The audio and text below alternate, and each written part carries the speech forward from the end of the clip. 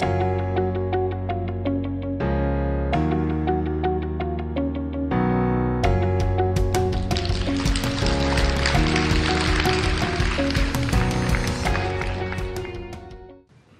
une personne en particulier, et j'aimerais parler à chacune des personnes ici dans cette salle. Ce soir, je vais parler de la raison d'être. Lorsque nous regardons dans l'univers, dans la création, nous constatons une chose, c'est que chaque élément, que ce soit dans l'univers, nous pouvons prendre les différentes planètes et tout ça, respecte une place et ont chacun un rôle à jouer dans l'univers. On parle de ciel. Vous savez, pour elle, lorsqu'elle vend, lorsqu'elle accomplit, lorsqu'elle fait une robe, elle est aux anges. Elle est aux anges. La grande question, c'est qu'es-tu appelé à faire?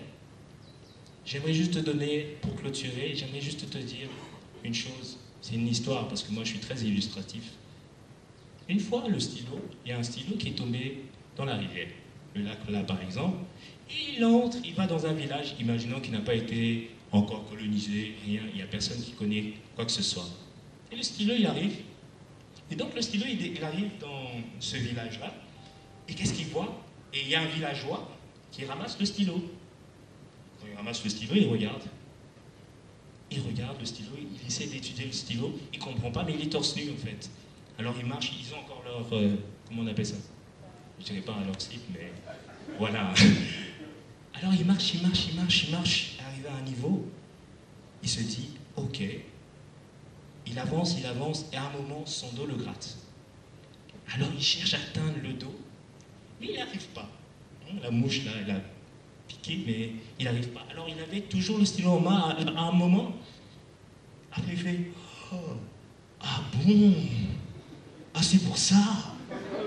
Alors il se gratte, il dit, Eureka, j'ai trouvé. Alors il court chez son chef de village. Il dit, regarde, j'ai trouvé un gratteur de dos. Le chef de village qui prend, il dit, montre. Il essaie. Oh, mais c'est vrai.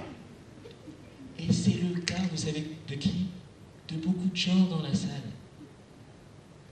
Très souvent, le monde vous utilise de la mauvaise manière. Et regardez, autant de temps il passera son temps à gratter son dos, jamais le contenu du stylo ne finira.